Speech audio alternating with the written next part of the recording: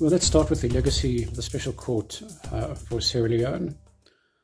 I think we have to concede that the court had a very troubled start.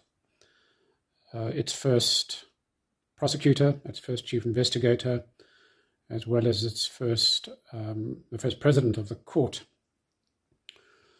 all conducted themselves in a somewhat controversial manner, which did not help with the reputation of the court.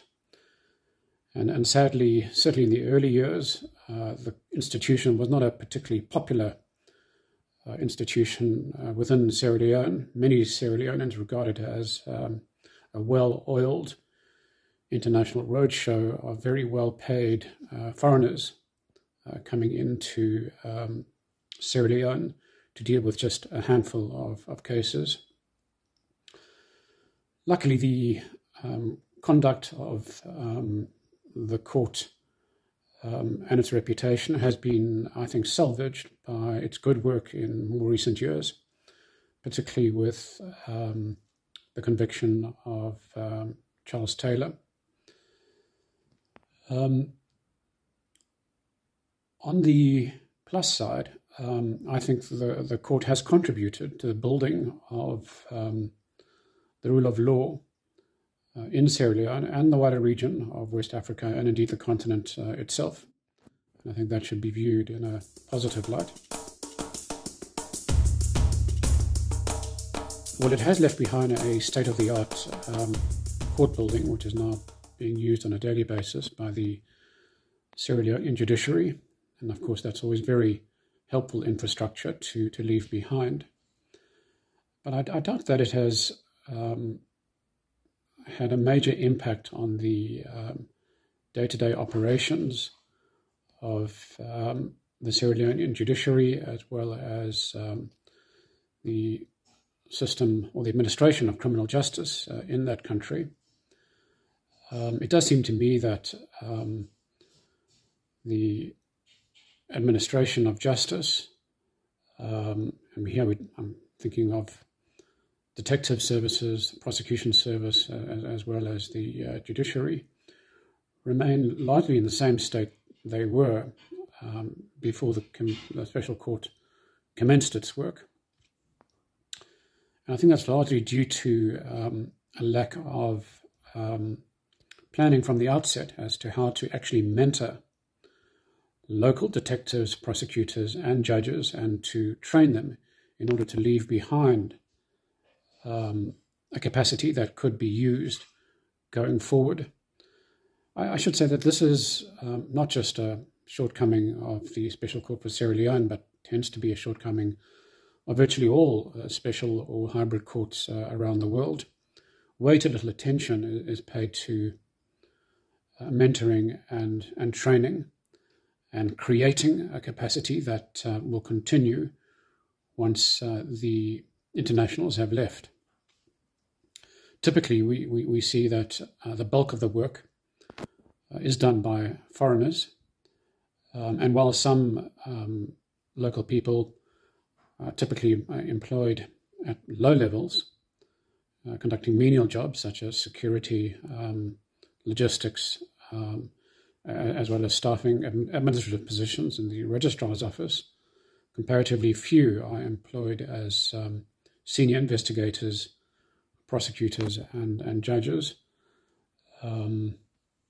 Many who were employed for various reasons didn't last that long in those positions. So that's the drawback, is that that meaningful legacy of creating a capacity, a specialized capacity to investigate complex crimes, such as international crimes. I don't think that has been bequeathed to Sierra Leone.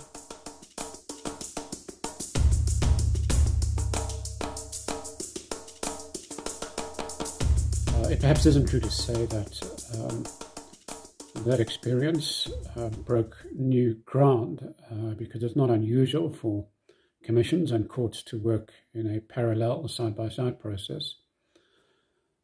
I should add that there is something of a myth out there that suggests that this dual operation of the TRC and Special Court was by some grand design. This was part of a plan that was hatched to ensure an overall or integrated approach to transitional justice in Sierra Leone. For those, of course, familiar with the history, they will know that simply is not correct. The Special Court was never part of the original approach of transitional justice in that country. The TRC was a product of the Lomé Peace Accord, and the Special Court obviously did not feature in that special accord because the Peace Accord didn't make provision for criminal prosecutions. In fact, it was specifically excluded. The TRC was established under the accord in order to address the past and provide for a measure of accountability given the absence of criminal justice. I will deal with the question of amnesty shortly because that's the next question that was posed to me. So the Special Court only came about subsequent to the Lomé Peace Accord following disturbances when both members of the government of Sierra Leone, as well as the Revolutionary United Front, the RUF, broke the terms of the peace accord. At that point in time, President Kabar then asked the international community to set up a international court in order to investigate the breaking of the accord by the RUF. In fact, he should have asked for an investigation into the role of the government itself, because the government also broke key aspects of the peace accord. Nonetheless, the international community ultimately responded with a special court to look into violations of international criminal law throughout through significant years of the preceding conflict. So the point I'm simply making is that the two institutions were dropped into the mix on an ad hoc basis. It wasn't part of some holistic or integrated plan. And perhaps that's the first lesson. It should have been.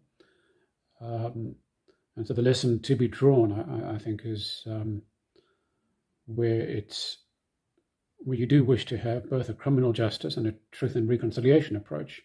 It should be part of a holistic, integrated plan, as opposed to an ad hoc measure in which the two bodies are simply dropped into a fairly volatile situation and expected to work optimally. We know from history that the two institutions did not work optimally, partly because of that reason. There was never any attempt to synchronize their work and reach agreements on matters of principle and practice, even though they were expected to work side by side, and even though they were investigating the same subject matter. Now, we know from previous experience that it's entirely possible for commissions of inquiry and criminal courts to work in harmony without conflict. We saw that in South Africa, where you had the Truth Commission working while criminal investigations and some prosecutions were proceeding. And we saw in that country that the rights of individuals to appear before the Truth Commission was enshrined in law, as well as in the Constitution. People have the right to express themselves, that's the freedom of expression. They have the right to know. The people have the right to the truth. Unfortunately, those rights were not respected by the Special Court of Sierra Leone, which adopted a territorial approach to the detainees held in its custody. If the leadership of the court at the time were far-sighted and had an understanding of transitional justice, an understanding that both bodies had a role to play, then they would not have objected to the appearance in public hearings of the detainees in their custody. There were certainly ways and means of ensuring that the rights of those detainees were respected and the prospects of justice were not undermined. So if one were to draw lessons from the Sierra Leone experience, I would say that firstly, one should attempt to draw up an integrated approach to transitional justice and not to simply drop institutions together on an ad hoc basis. There should be an attempt to reach agreement in principle and on the details of operating together in terms of access to witnesses, access to information, and then one should enshrine in law the rights of individuals to appear before the Truth Commission, which the other bodies must respect. The necessary safeguards can be introduced, such as ensuring that individuals who might appear before both bodies are legally represented.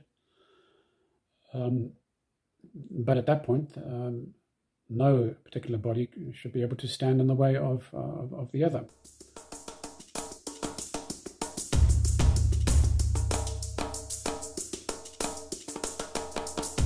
The Truth Commission ultimately found that it was unable to condemn the amnesty that was agreed to in the Lomé peace accord, even though it conceded that amnesties were generally undesirable and that certain amnesties, for example, those awarded by outgoing military dictators and juntas do themselves, was certainly objectionable. The Truth Commission in its report noted that in the context of Sierra Leone, which had seen some 10 years of unrelenting violence that had claimed the lives of tens of thousands, which had seen many more injured and amputated and traumatized, with no end in sight. And by 1999, the response of the international community had been entirely inadequate. There was no international peacekeeping force to come through and keep the peace, in which case we might have seen credible prosecutions take place. There was a regional peacekeeping force called ECOMOG, but sadly they were unable to maintain the peace, and from time to time even engaged in violations themselves. The Commission took the view that in those circumstances where there was no end in sight to the war and the international community was not stepping in any effective manner in order to bring the parties to the negotiating table and to reach peace, the amnesty at that time was an acceptable price to pay. And although I wasn't a commissioner at the time, I was a chief investigator, I agreed with the views of the commissioners. One simply can't get on one's high and mighty horse and demand that principle be adhered to in the face of ongoing carnage. One has to stop the carnage. And if the international community is not going to step in to stop the carnage, then one mustn't then, on a post facto basis, criticize those on the ground who try to seek the peace and stop the bloodshed through an amnesty. So it was, in fact, the amnesty that helped to secure the peace in 1999 through the Lomé Peace Accord. There's simply no questioning that. The Truth Commission also made the point that one has to be careful when disrespecting amnesties, because one may introduce a lack of confidence in such agreements going forward if they are so easily disrespected and ignored. Now, in terms of my own view as to whether one should have amnesties in peace accords, ideally you don't want an amnesty in a peace accord. And amnesty should always be an absolute last resort. You only really want an amnesty when there's no alternative. And this is particularly the case when the most serious crimes have been committed, such as war crimes and crimes against humanity.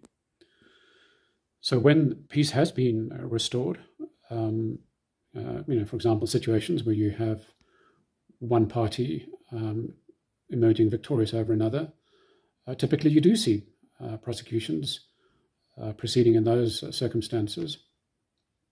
Or when the international community intervenes and restores the peace, that then provides conditions for criminal prosecutions to proceed. But when the carnage is ongoing, there isn't a clear victor, and the international community has chosen not to intervene to restore the peace. That then opens the door to recourse to an amnesty as an absolute last resort, as undesirable as it may be. One cannot take a theoretical or academic approach to say, well, one doesn't want an amnesty, so therefore that country must be condemned to years of more carnage and bloodshed. That's a completely ridiculous and unacceptable policy decision to take, because it's going to cost human lives and suffering. And certainly for a country such as Sierra Leone, given what it had been through during the course of the 90s, that was not an acceptable policy approach to adopt. Yes, today Sierra Leone has enjoyed a number of years of peace and democracy, and that is in part due to the fact that the compromise was made at the Lomé Peace Accord to include the amnesty. And I do think that the work of the Truth Commission and the Special Court has contributed to establishing respect for the rule of law. And the journey that the country has been on through those two institutions, I believe, has also contributed to ensuring some guarantees of non-recurrence of those terrible, violent days. Sierra Leoneans have taken steps to ensure that that kind of conflict will not happen again. In particular, Sierra Leoneans have taken the report of the Truth Commission very seriously indeed.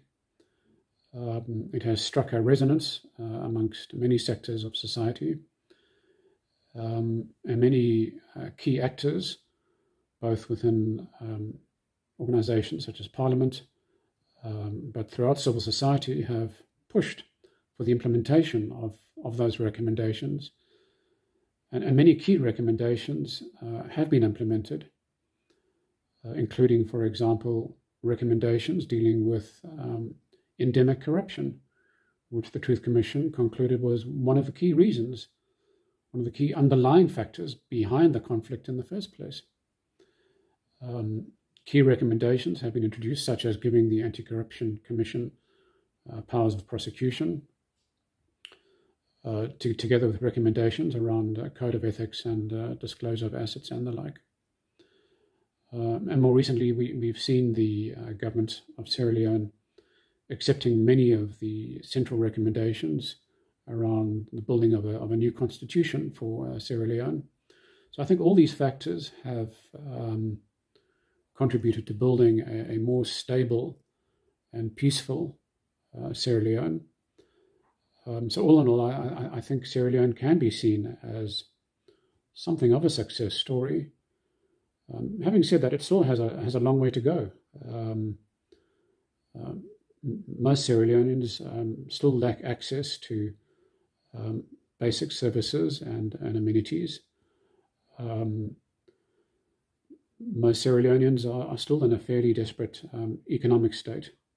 But nonetheless, through the work of institutions such as the Truth and Reconciliation Commission and the Special Court, the building blocks, I believe, have been put in place to build a new society in which the horrors and violence of the past will become unthinkable.